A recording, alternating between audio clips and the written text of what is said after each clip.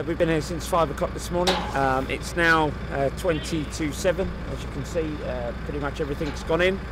We're just putting the last few things into position now, and once that's done, the barriers will start going out, and we're running a one-way operation up Haytor this morning because it's quite narrow. But everything's going well and as expected at the moment. Mick Bennett and Andy Orrs site all the vehicles where he wants them, then we start the build. Kevin and myself, we build the hospitality unit here and set it all up for the rest of the day. The first couple of days was really bad rain, but like today, another hour and we'll all be set up ready to go. Then the catering crew arrive and they'll get all the food ready for the team breakfast and the VIPs later on in the day. Things happen on the day and you have to make adjustments, things change, so it's a well-oiled machine because we're a good team. We work together year on, year out. Volunteers are great, stewards are great, all the main Sweet Spot team are fantastic. Obviously we all know each other, we all work very well together, we're like a big family, so when things go wrong we all pull together and make sure that it's all working out and everyone's happy and ready to go. It is pretty much a 8 months of the year planning job, but as I say, when it all comes together, it's just going to look amazing here today. With a course like this and a finishing straight like this, it's so tight, which means that everyone has their set times that they can be on that course at that time, which means that it can be quite problematic, things are said, but yeah, once everyone's in the model and in the mode, and at this point everyone is, things run like clockwork, and it has to be, and it's very efficient. We build the gantry so it's safe is the first priority. Goes up the side so the clock can fit on all the branding and everything can fit underneath it. We need an early start to get all of this stuff in. There's over 1,500 tonnes of stuff that move every day. So as you can see, it's a small village. We've got the gantry that's now up, which means that now the branding guys, which is the team that I'm in control of, can get down there and make sure that we get the branding in front of the TV cameras for today's stage. The best way to keep the crew happy is obviously Costa Express, which is our official sponsor.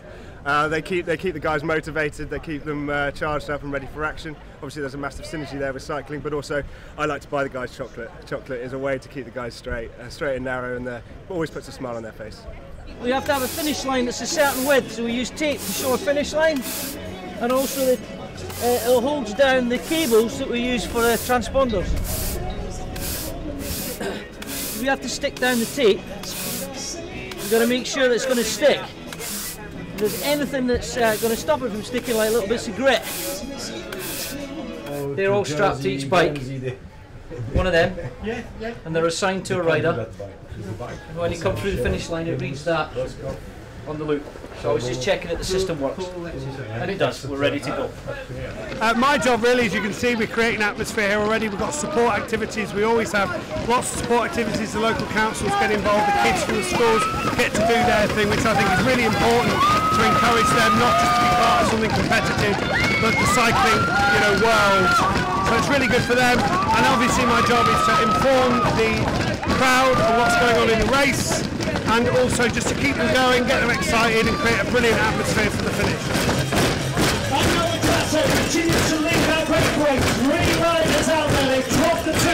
The race start doesn't happen at the race start.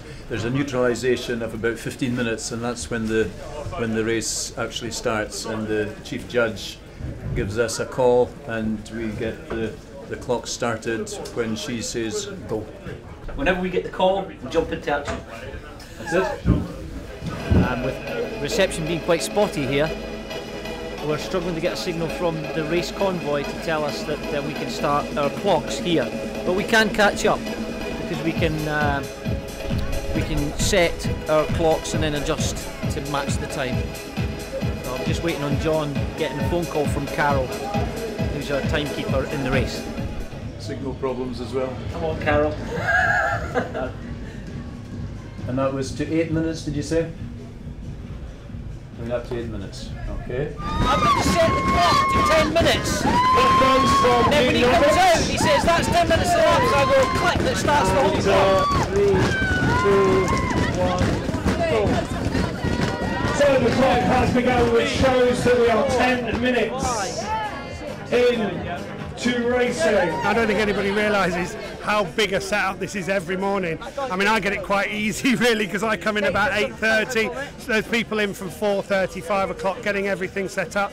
Obviously once I come in we get the PA up and then I can start to do what I do. it's seeing the crowd, it's seeing the reaction on the newspapers. It's a fabulous event to work on. So being tired and having a few grey hairs and a few wrinkles doesn't really make a difference, because you're just happy to be part of it, really. Just to hear the crowd roar when the winner comes across the finishing line, just to think that you've really made, you know, an impression on some young children, or just the people that have come out to see it for the day. It's just fantastic. Well, for me, to call this a job in itself is just brilliant, because I get to have fun. I'm the personality that I am. I get to talk about what I'm doing, what I love doing, create some atmosphere. It's brilliant.